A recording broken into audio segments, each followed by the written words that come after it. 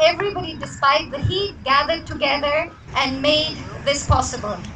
There was one unfortunate incident in which one of our very experienced junior players threw his racket in anger, which landed nearly centimeters away from Jameel Ahmed, one of our legends, but missed him.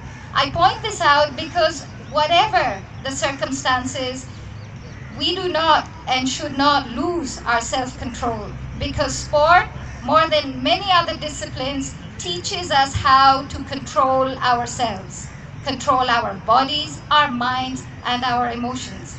And that is one of the qualities of Shahryar Malik that we remember him for. That in all the years he played tennis, all the years we used to see him either here at PLTA or Gymkhana, he never lost self-control. He was always polite, was never rude, never argued with the judges.